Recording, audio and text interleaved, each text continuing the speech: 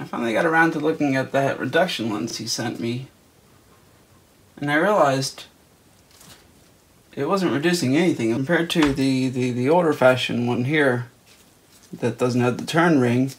Whatever I had on it, I could literally produce the same results with just the camera without no lens, which, to be able to do that and still get the same results was horrible. So I started realizing that it's a possibility somebody had installed a lens in upside down. So I wanted to take a look at that as being a possibility, of course, because you know, stuff does happen. I'm gonna have to clean these lenses up once I figure out the correct direction of the lenses. There we go. Good. Good. Let's try that. Ooh, a picture. Look at that. And it's the same picture I have too. Now let's try zooming in. And focusing. Bring that up into focus there. The reduction lens was a defective reduction lens just because somebody put the lenses in upside down. It does work. Of course, I have to clean these lenses up now because these lenses are dirty than heck. But when I can put my camera on top of it like this and get the same results, I don't know why it's taken me this long to look at it. I just never bothered to look at it before.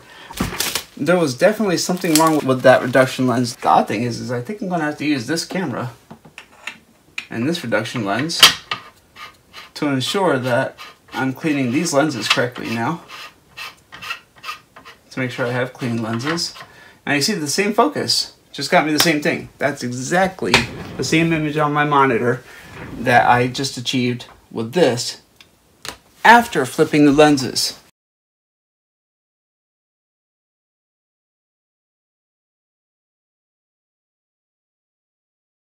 Now I know why he preferred this set. And he actually preferred this set. And I could not believe he preferred this set. He's like, well, it works. I prefer that set because it works. Now I know why. Because literally, he had no image. There was only one focal point, but when you did, you could see nothing through the eyepieces at all. When I realized that it gave me the same image as just putting the camera on top of it, then I realized something was definitely not right here. They were completely backwards. In fact, the big lens here, the big lens was in the bottom of this. No wonder it didn't work at all. It was completely, the whole lens was completely installed wrong. They actually had it installed, now that I'm going to remember which way the lenses go, they had it installed this way. Small lens facing the camera, big lens facing the microscope. That's the way they had it installed. Apparently that's not the way, because that didn't work at all. An image that I believe is a workable image and is the same distance of where my glove was, where I was just focusing a second ago showing you the lenses. I guess my point is, manufacturing companies do mess up, especially when there's humans putting things together. There's human error. And, well, in this case, that's exactly what happened. And it was put together. The lenses were put in upside down. Lens cleaners. And we are going to now try to clean this lens, because after I was flipping lenses back and forth and upside down, and we got some dirty lenses now, I guarantee you that. I'm going to walk you through and show you how to fix it. First off, remove the old lens. I already took off the lens retainer. It's a little ring that has two little slits in it. You want to be very careful taking that off, or you could damage the lens. You can see here the big lens was actually at the bottom facing the microscope. Big lens was at the bottom when you take it out. That was backwards. It should have been the small lens. The way it should face is this way. Small lens, spacer, then the big lens. That's the way it should go in. Now there's two important facts. So first we're going to clean them up, because boy did I dirty these things up. I was trying different ways and flipping them, and we could definitely see a lot of dirt here. So let's go ahead and clean these up real fast. Yes, I'm doing a low poor quality voiceover right now, and I'll admire my work. Look at that. You see that slightly bluish greenish tint on there? That's a good thing. That's an anti-reflective coating that's supposed to block ghost imaging, ghost lighting, preventing your camera from overexposure, basically light reflecting back on itself between and bouncing between the two lenses. You don't want that. That's what the cheaper lenses seem to do. And this is the way you want to insert it. This is very important. You see on the left hand side how it's curved? That means it's curved in on the one I'm facing down when I put it in. You want that curvature to be facing you, I guess, when you put that lens in. Or, another way to put it, you want that curvature to be facing this spacer. So in the end, both of these lenses will be curved in towards each other with a spacer in the middle. It's also very important to, now that I've had the lens exposed and everything, get all the dust out of there. So I'm going to clean the spacer as well. This can be a little finicky, so sometimes it's good to use a pair of tweezers to get it to drop in a little easier. And there we go. Alright, now we're going to clean the big lens. You'll also notice that the big lens is curved a certain way, but it's much more defined. You can tell the curve a lot easier. This curve is going to go down facing the spacer. This way, both lenses are curved in towards each other, and that's what you're looking for with the spacer in the middle. Always clean the lens from the middle, start in the middle, and work your way out. This way it pushes the dirt and oils off of the lens. So you always start in the middle, and then work your way in a circular motion to the outer edge. You also notice that this lens is actually made of two different lenses. They actually did a really good job gluing these lenses together. I couldn't find any artifacts of the glue, but they did actually press two lenses together here. And that's fine, as long as it does a good job and it stays together and holds up over the years. There's nothing wrong with that. I've seen a lot of lens companies do that in different cameras. So we're going to put that in facing down. Now, it's going to be a tight fit, so it might have some air, and that way it takes a little bit to drop down. So you see that little hole there in the back or top. You want to make sure that lens is about flush with that little drill piece hole that they got there. And of course, since we took it all apart, we're going to clean up the lens retaining O-ring as well. So let's go ahead and clean that up, and we take the tweezers and drop that in. Now you can actually use the texture of your nitrile gloves now to get this started, and actually to screw most of it in. You can either turn the ring with your fingers, or you can turn the lens below. It doesn't matter. It should be a really smooth going in. If it's not smooth, then you probably have some dirt inside the thread somewhere. And then once you get it all the way into where it won't turn anymore with the texture of your gloves, I'm just kind of inspecting and making sure I got all the dirt off of there. The way the two lenses work together, you'll notice it kind of focuses or actually magnified a little bit when I picked it up. You can see the texture of the board underneath it.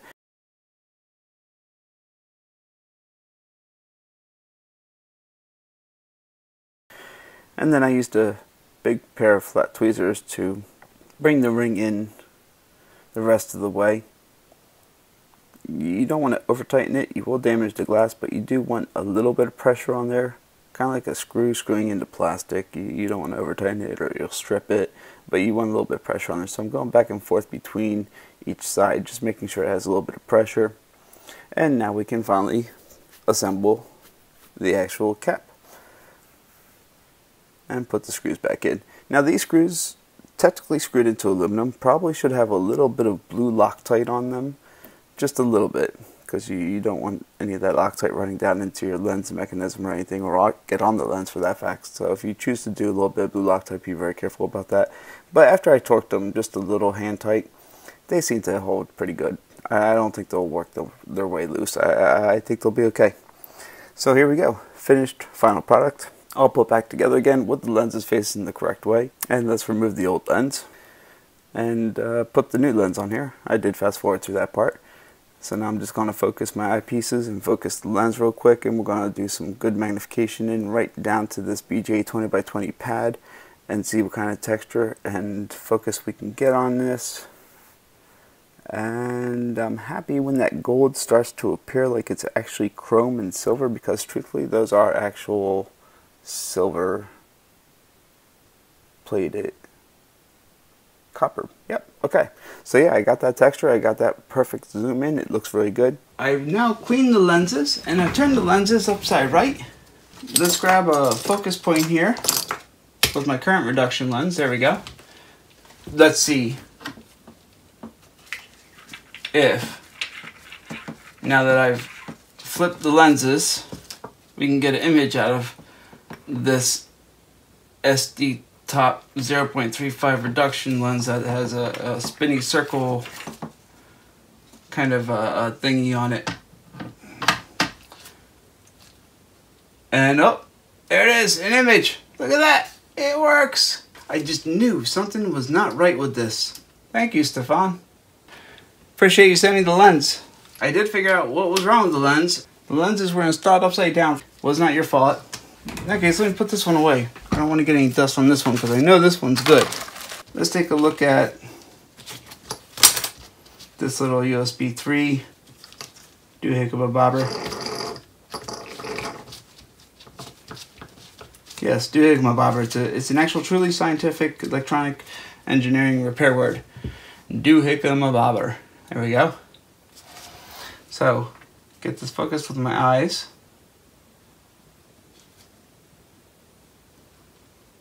And how's it look on the camera? Camera's a little off. Turn the camera a little bit. Now let's bring her all the way in. Ramp it in. And focus up. I want to actually focus on the silk screen. That's what I'm after right now, this silk screen. Okay, I got a good eye. And I can go all the way out now. Almost keeps the same exact focus.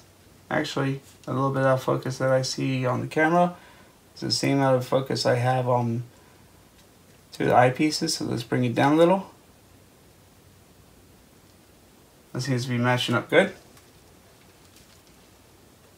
Of course, over that range, you're gonna have to focus it off a little bit.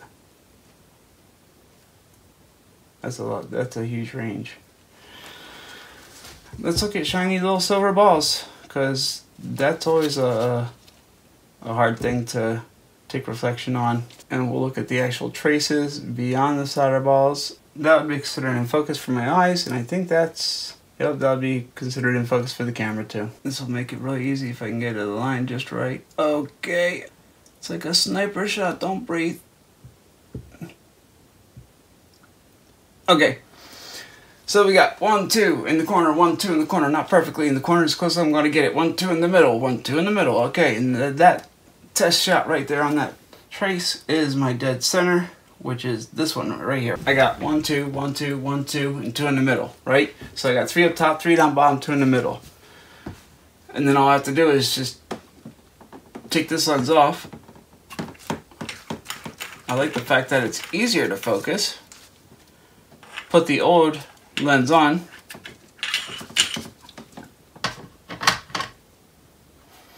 There's my 1, 2. There's my 1, 2, 3 up top. There's my 1, 2, 3 down bottom. There's 1, 2 in the middle, and here's 1, 2, and here's 1, 2 over here, almost 3. I definitely have a much wider view. But what I also have is with this much wider view, this is slightly out of focus. This is like a slightly out of focus, and this definitely is my sharper point. So, and that's because I'm focused all the way in.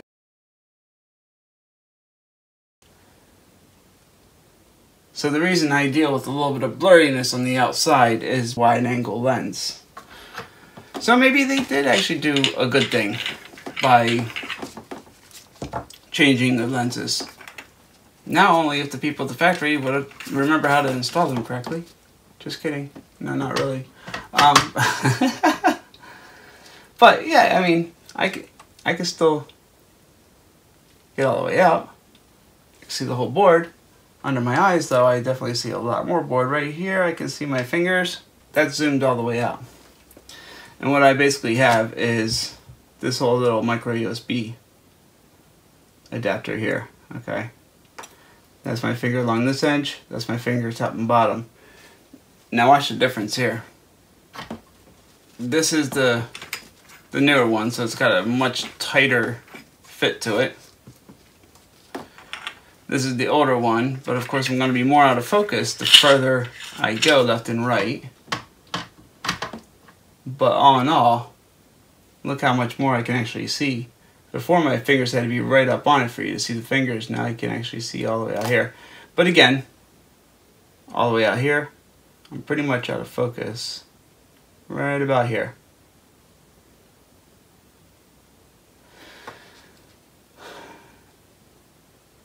So maybe they made a good decision by changing to that lens. I think I'm gonna try the new lens for a while. And of course, the optics on this one are slightly off. It causes it to go slightly blurry on the furthest distance in the field of view. This one keeps a better clarity, but it does that by taking away some of that view. I mean, it's a lot cleaner focus all around.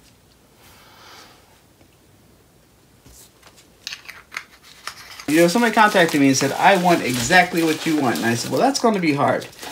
Because one, I can't find the same reduction lens that I have anymore. Two, I'm having a hard time finding the space. Well, I found a store on Scotty from Strange Parts. I've talked to him a few times. He recommended I talk to his friend over there, Sue May. And Sue May just happened to open up a store recently on Alley.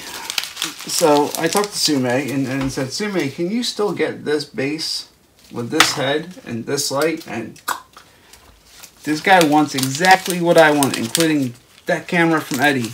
Except I didn't tell Sue May to get that. I didn't want to recommend the new one until I knew for a fact that it was good or bad. I didn't know where it stood. So I figured, okay, you know, it's time to put that thing on and try to figure out, is that a good reduction lens? Is it a bad reduction lens? Is it, you know, what's going on with this thing? Was the guy I was helping, you know, was it a problem with his microscope? Or was it an actual problem with the reduction lens? You know, and I'm not going to find out unless I actually put it on my microscope. So, hey, here we are. We put it on the microscope. I really didn't think I didn't expect that to have been the issue, though. Like, a problem with the actual reduction lens, having the lenses being installed upside down. Backwards, basically upside down. I didn't expect that to be the issue. Hey, I'm surprised. I really am. So I got the 1s and 5s and 0s all down bottom. Okay. Let's bring it all the way in against the gold pad. Full light. I want to see what it looks like.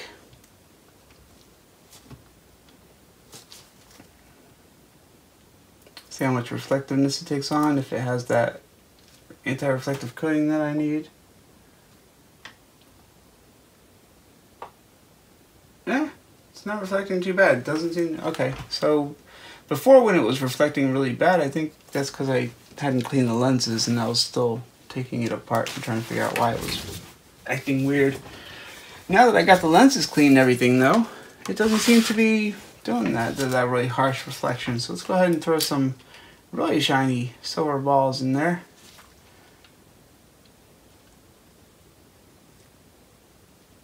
Alright, that's not bad. I could take that. I could deal with that. Let's throw some shiny metal in there. That's the texture of the USB 3.0 port here. There it is. That's the inside, that little hole in that little USB 3 port.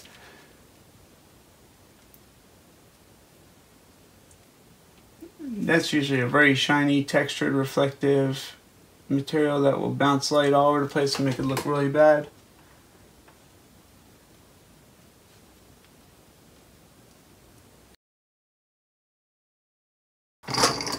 Pull this off.